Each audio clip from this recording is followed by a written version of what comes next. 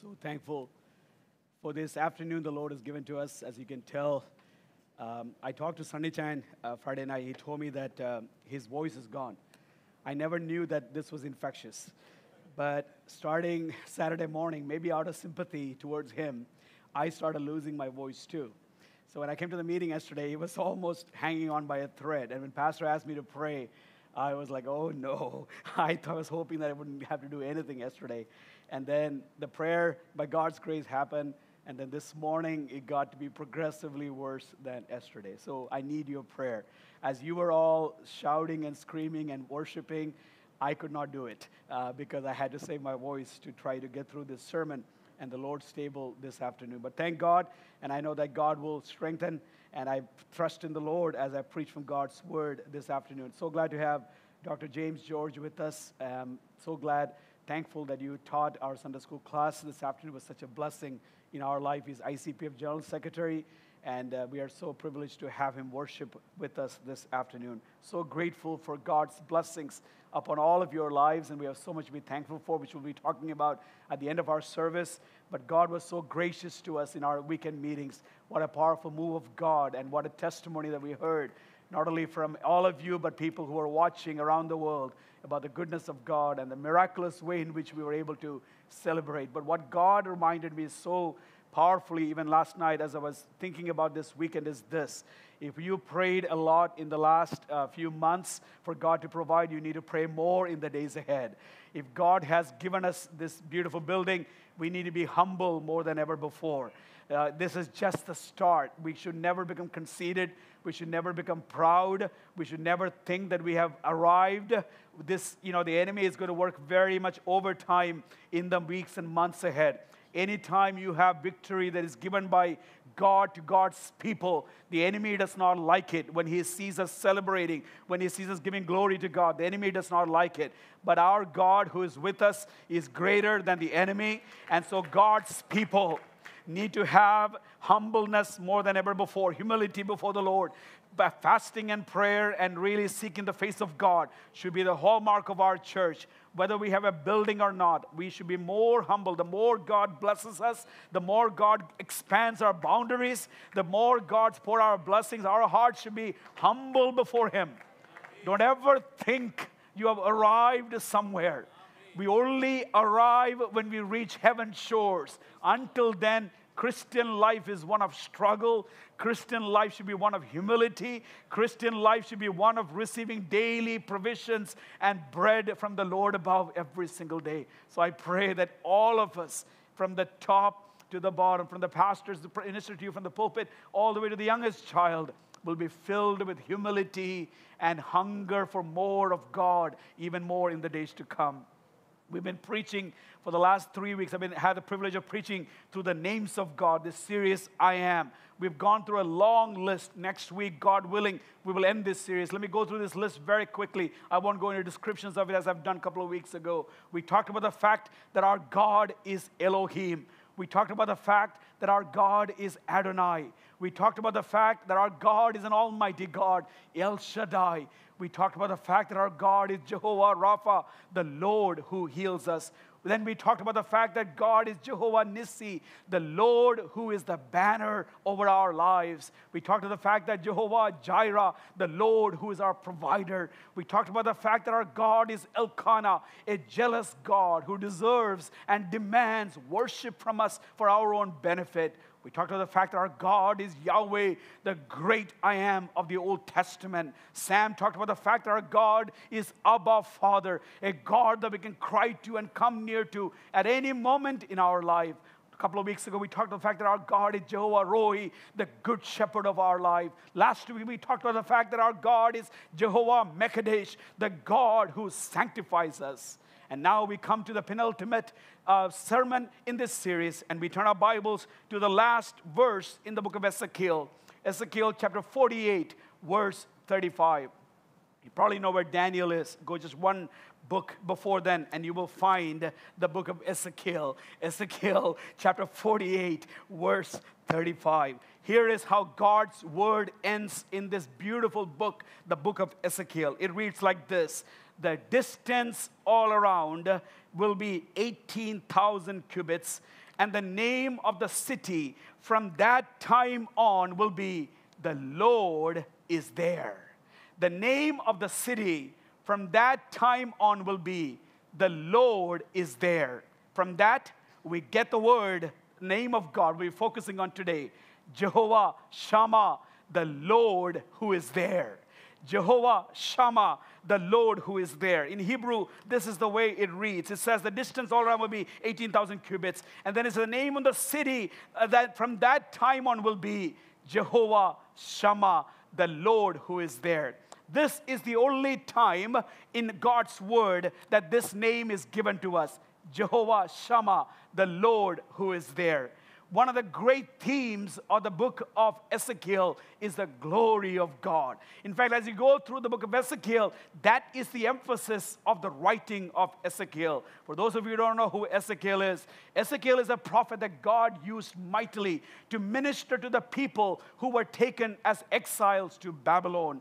Ezekiel was carried away into captivity 11 years before the fall of Jerusalem. During the second wave of the exiles being taken to Babylon is when Ezekiel was taken as a captive to Babylon. And it is for the next 20 years, as he was in captivity, Ezekiel ministered and prophesied among the exiles who were taken as exiles. And you know, Daniel gets a lot of credit. Daniel gets a lot of spotlight, especially because of the dramatic stories that we read and learn from Daniel. And Daniel's ministry was much longer than the prophetic ministry of Ezekiel, but his ministry was also a vital one. 20 years into captivity in Babylon, the people thought there was time to return back to Jerusalem. They had forgotten the words of God about being in captivity for 70 years. So 20 years into it, they're thinking, oh, it's time for us to go back to Jerusalem. You know what the message of Ezekiel is? That you are in the mess that you're in because the glory of God has departed from the presence of God's people. And it is not time for you to return to Jerusalem yet, but rather it is time for you to return to the Lord first before He will bring you back to Jerusalem.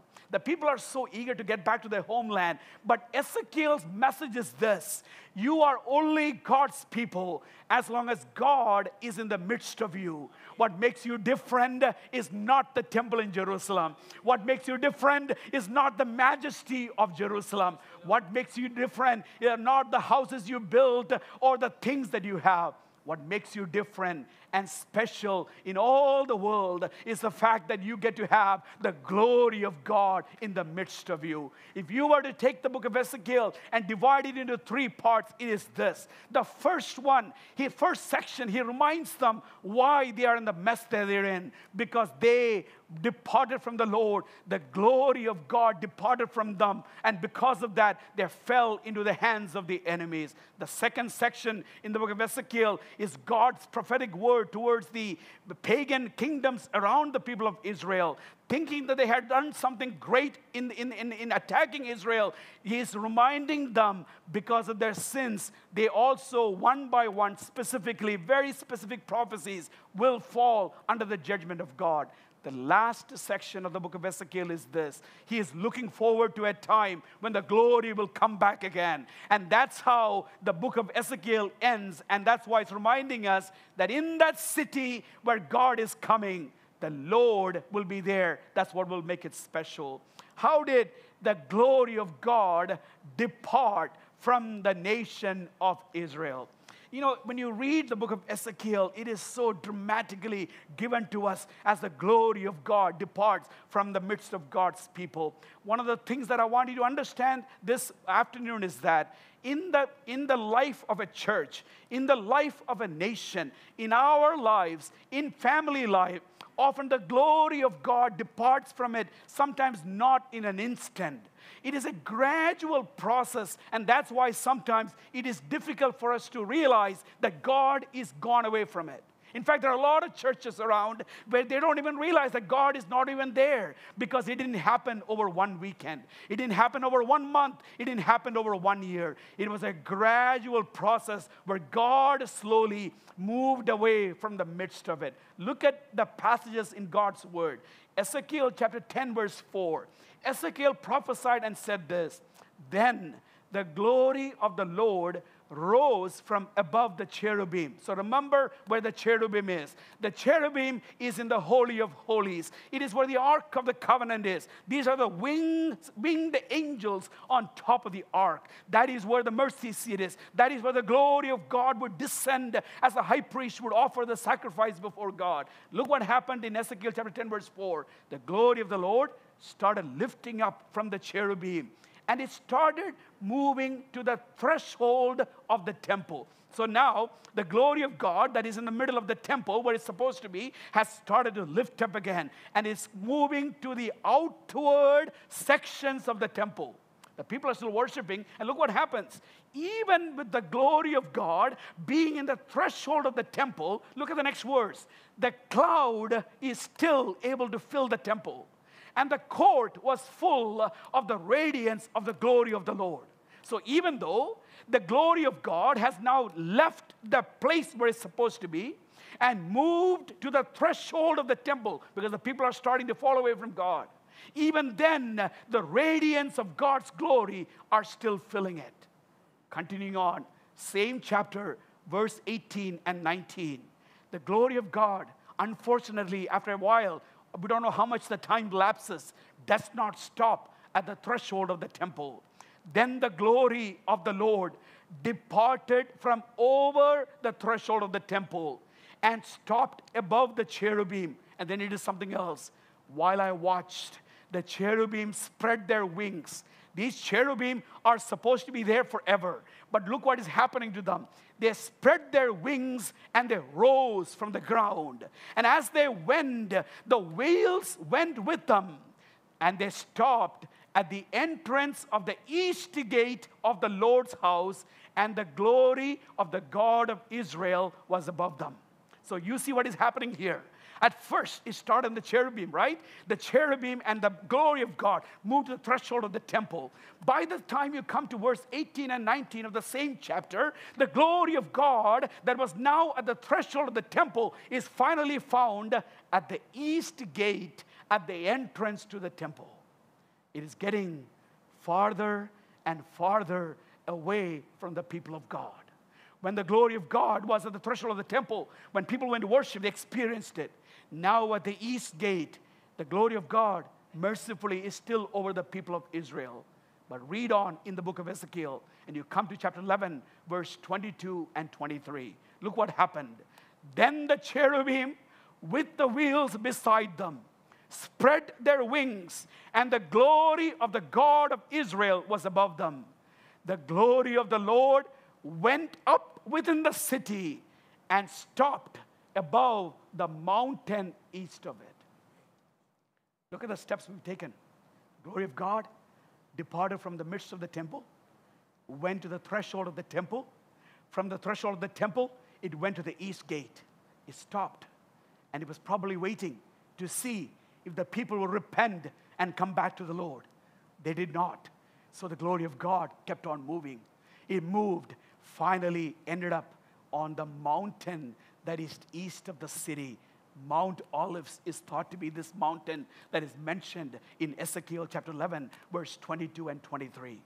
When this happened, God's presence was gone from the midst of God's people. You know what happens when God's glory and God's presence is gone from the midst of God's people?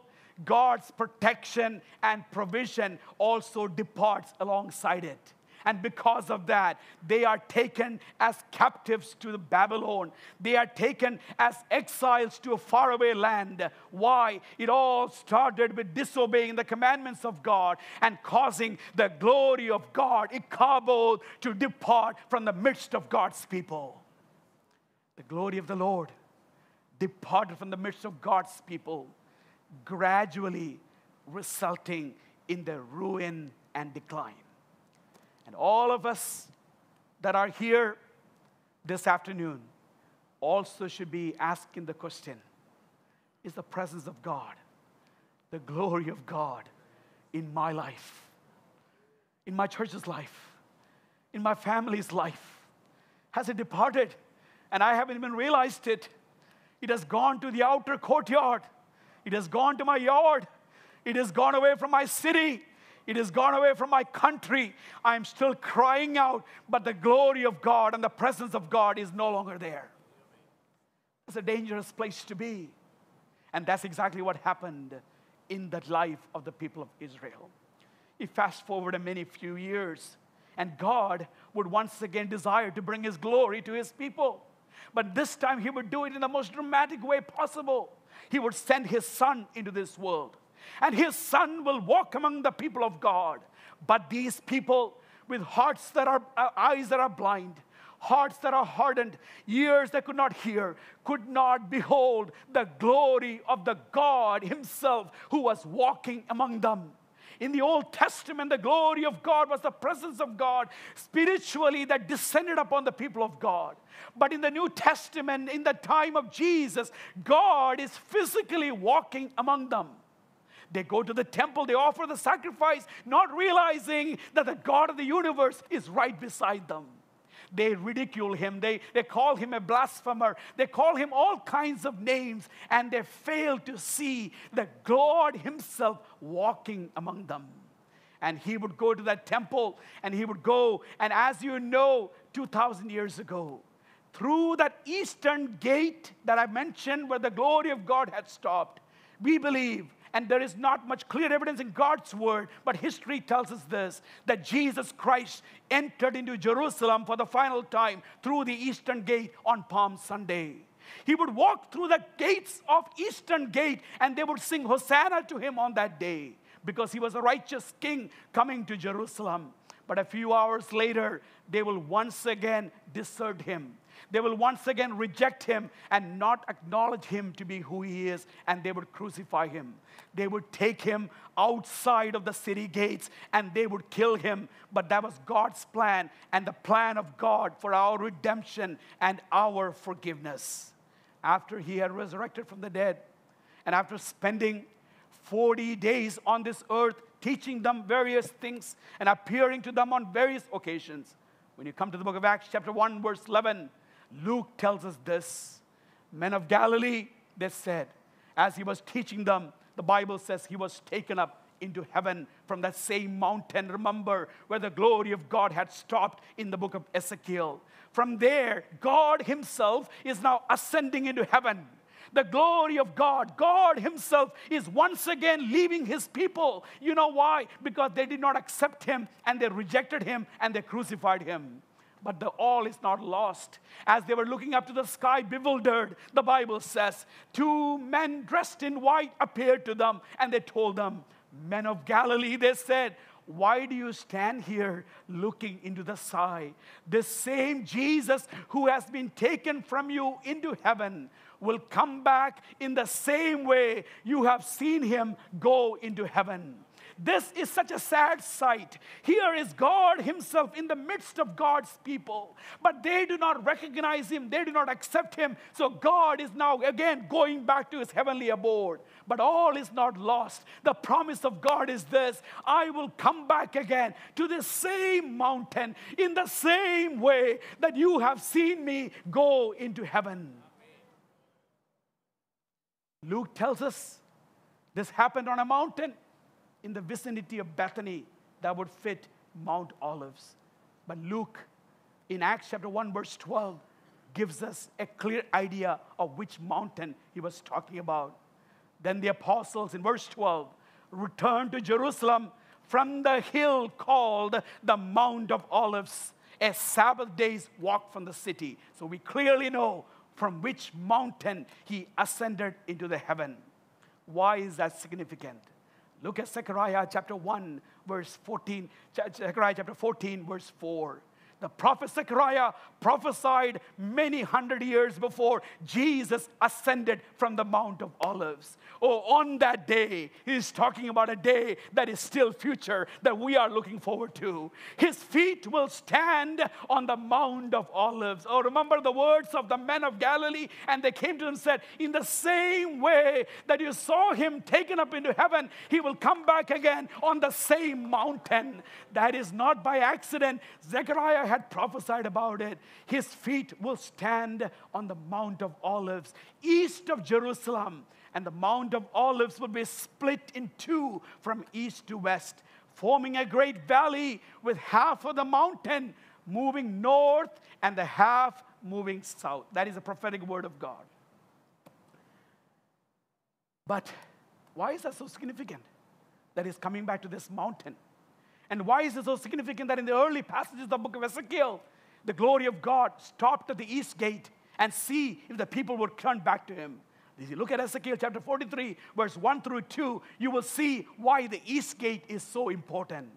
Then the man brought me to the gate facing east, and I saw the glory of the Lord of Israel coming from the east. Zechariah sees Jesus coming back, his feet touching Mount Olive, splitting it apart into two. Ezekiel, in a separate vision, does not see the feet on top of Mount Olives. But you know what he sees? He sees the glory of God coming back to the city of God again from the east. It's all describing the same thing. You know why?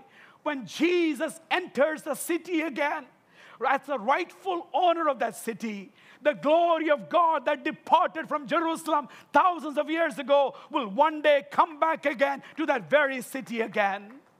And look at the way the Bible describes the one who will come towards that east gate. Oh, his voice was like the roar of rushing waters, and the land was radiant with his glory. I want you to imagine this for a second. Here is Jesus walking towards the eastern gate. The Bible says the glory of God is coming back to the city. As he speaks, the voice is like that of rushing waters. And not only that, the glory of the one who is coming back to that city is so beautiful that the whole land is filled with the radiance of his glory. When you come to verse 4 and 5 of the same chapter, the word of God says this: the glory of the Lord entered the temple through the gate facing east. Then the Spirit lifted me up and brought me to the inner court, and the glory of God once again is now filling the temple, because the God of glory had returned to Jerusalem and entered into the temple as the God of the universe. Today, this gate, the eastern gate through which the Lord Jesus Christ entered into, was destroyed, thought to be in conquest of Jerusalem. But it was rebuilt in AD 520. For many, many years, it was under the control of the Muslims. They also had in their belief that Jesus of Nazareth, they believed to be the Messiah, will one day come back through the eastern gate. But they also wanted to prevent a false Jewish Messiah or the Antichrist from coming through the same gate. So you know what they did in 1512? The Emperor Suleiman sealed the gate forever. And not only he did something else, he built a cemetery right in front of the gate to prevent any Jewish person from walking through the gate. But I'm here to tell you, even today, if you go to Jerusalem, you will see the eastern gate completely shut and closed.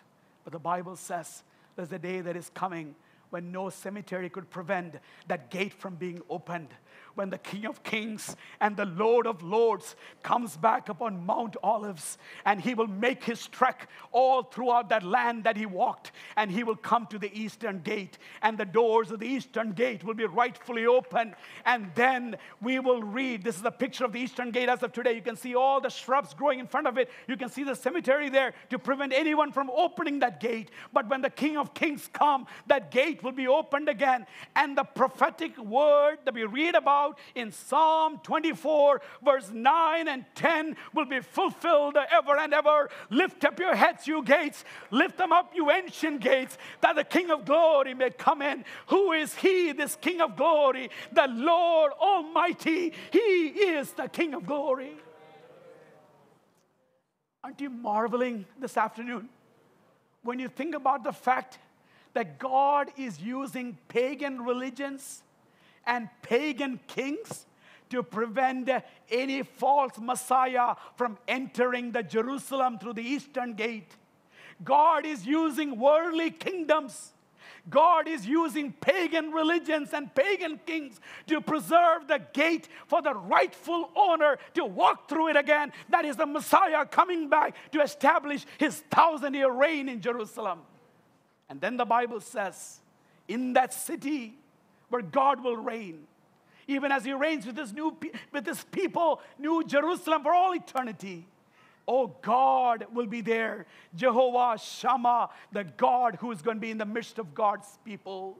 In Ezekiel chapter 43, verse 6 and 7, while the man was standing beside me, I heard someone speaking to me from inside the temple. He said, Son of man, this is the place of my throne and the place for the soles of my feet.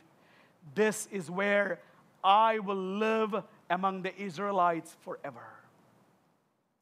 Jesus went up. Jesus will come back again. But once he comes back again, he will never depart, and he will be in the midst of his people forever.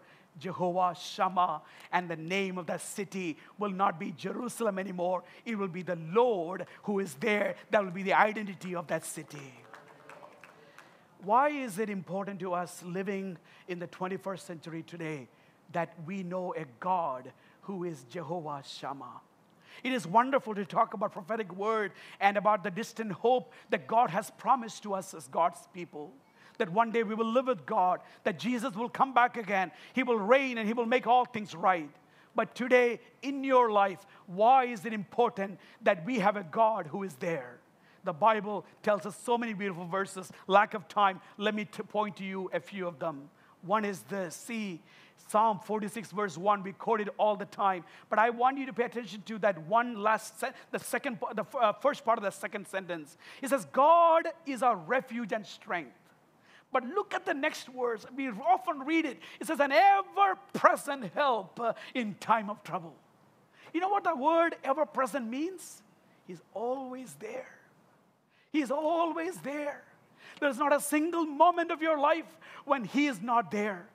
In Hebrews chapter 4, after telling us that he is a faithful high priest who can easily identify with us because he suffered just like we suffer on earth, yet without sin. The writer of the book of Hebrews says, in your time of need, at any moment, you can go to him and you will get the mercy and grace that you're looking for. Why? The God of mercy and the God of grace is always there. How you are able to find mercy and grace? Because he never slumbers, he never sleeps, he never takes a day off. In any moment of any time, in any season of life, all the mercy that you need, all the grace that you need, he will provide to you. He is always there. There's no one like him. Don't ever think that human beings will always be there for you. Don't do that. You'll be disappointed by people. I'm not saying that people always disappoint, but often they do. Even your husband may not always be there for you. Your wife may not always be there for you. Your parents may not always be there for you. But I only know one person who I can say with complete confidence who will always be there. And that is the God, Jehovah Shammah, who is always there. That's why we put our trust in him. Look at that same Psalm in 46 verse 7. Psalmist writes, the Lord Almighty is with us. The God of Jacob is our fortress. What comfort that brings. In the passage that we read this afternoon, Psalm 42 verse 8, look at God's word. By day, the Lord directs his love. At night, his song is with me. A prayer to the God of my life. At day, his love. At night, his song. Everything is covered by the God who is always there. So what is our confidence? The same Psalm, verse 2 and 3. We will not fear. Though the earth give way and the mountains fall into the heart of the sea. Though his waters roar and foam and the mountains quake with their surging. These are all bad things. But as children of God, we can say, we will not fear Because Jehovah Shammah, the God who will one day dwell with us forever, is here today in the now, providing you with all the grace and the help that you need. I'll close with this. I've shared this story with you. It's an illustration that I shared with you probably many years ago. It comes from the Native American culture. They have a very unique practice for training young soldiers.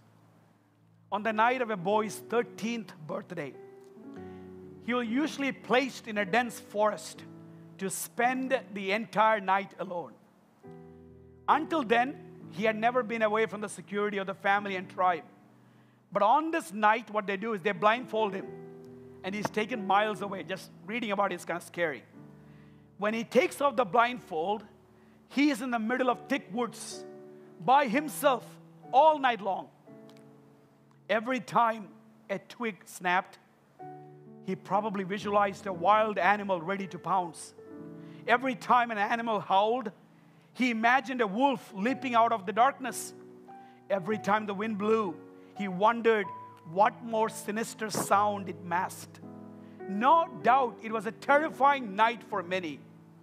After what seemed like an eternity, the first rays of sunlight entered the interior of the forest. Looking around, the boy saw flowers, trees, and the outline of the path. Then, to his utter astonishment, he also is able to behold the figure of a man standing just a few feet away, armed with a bow and an arrow. It was the boy's father. He had been there all night long. But they never tell the boy that the father is there. They're trying to make him strong and not afraid of the darkness. But you know where the father is? The father is right there with a bow and an arrow. That child in the middle of the night, all that he sees is the darkness. All that he sees is a circumstance around him where he cannot even see his own reflection or even the hand in front of his face. But not far away from him is a father ready to protect him and watch over him, even though he cannot see the Father. In your life and my life, when we are in the midst of dense forest, the darkness of the night, it might seem like you're all alone. It might seem like no one cares. It might seem like there's no one really looking out for you. Yes, we all have gone through that. But I want to tell you, your God is Jehovah Shammah, the Lord who is there, and the one who promised, I am with you always till the end of the age, is the promise that we have in God's word. So even when you cannot see him, he is working. Even when you don't feel it, he is working. Because he is way maker, he is miracle worker, he is a God who is always there. Put your hope and trust in him and him alone. Heavenly Father, we thank you that you are Jehovah Shammah, the Lord who will be with us forever. But even today, oh God, you are here, moving in our lives, moving in our midst, moving all around us. We thank you that you never forsake us, that you never leave us. Help us to find comfort in you and you alone. Also, Lord, I pray that our hearts will be filled with hope even this afternoon when we think about the glorious coming of you that is not far away, when you will come again and you will establish your throne among your people, never to depart from them again. There, oh, what glorious hope you have given us. We will look at your countenance and we will worship you face to face in the beauty of your holiness. We cannot wait for that day. And I pray that by your Spirit, you will prepare every heart to wait in anxious expectation of the soon coming King. Thank you, Lord, for this time. It's in the name of the Lord Jesus that we pray. Amen.